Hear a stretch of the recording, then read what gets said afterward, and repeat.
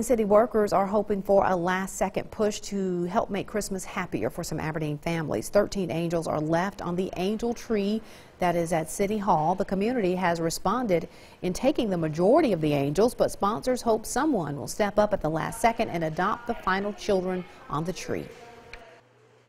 The city always pulls through. The citizens come in, the business owners come in, and they really make sure these children are taken care of every year. It's always been a successful project that we've done every year. Now, to adopt an angel, you can go by Aberdeen City Hall. The only guideline, organizers say that you hope that you'll spend at least $45 for each child. Organizers had hoped to get all the wrapped gifts back to City Hall by tomorrow, but say there's a little flexibility, but not much, because those gifts have to be organized and distributed to those families in time for Christmas.